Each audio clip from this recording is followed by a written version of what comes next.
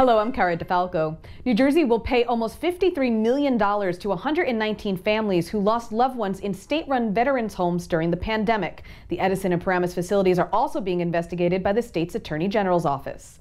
The State Department of Education did not attend the Senate Education Committee's hearing last week. Senators wanted to know from the department on staffing shortages, closures, and the state's handling of the pandemic within the school system.